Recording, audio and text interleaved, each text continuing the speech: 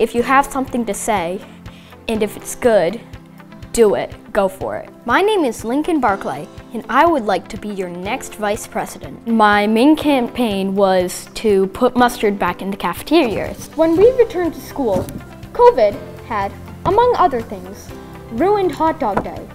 Our bottles of mustard had been removed from the cafeteria. It was the first hot dog day of the year, and Lincoln came home and I asked how school was, and he said, "You will not believe it. They served hot dogs and I didn't have any mustard." He has hot dogs with his mustard, not the other way around. And so he said, I'm going to talk to someone about it. I sent an email to Dr. McGrath about it. People in the cafeteria should have the best. Mustard deserves its place next to ketchup. Well, I was being a proud mama, and I did the mom thing and posted on Facebook Lincoln with his posters and saying he was elected as vice president. I am proud to announce that French's has donated 2,000 mustard packets to Stevens Elementary School. McCormick, who makes French's mustard, and Price Chopper Market 32 have each donated $1,000 to my two favorite charities, Mohawk Hudson Humane Center and the Melodies Center for Childhood Cancer.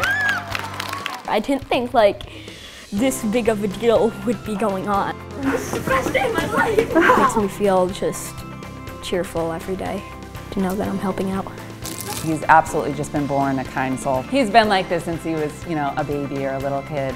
He's always wanted to help the underdog. It's just a youthful innocence that he's got, and it's just been a really great community piece. Why don't I get the best of the best? Sometimes I think kids have more of an ability to make change than adults because we limit ourselves automatically and think of the negatives and what can happen wrong, whereas I don't know, kids just think, what can go right, and what if it does go right?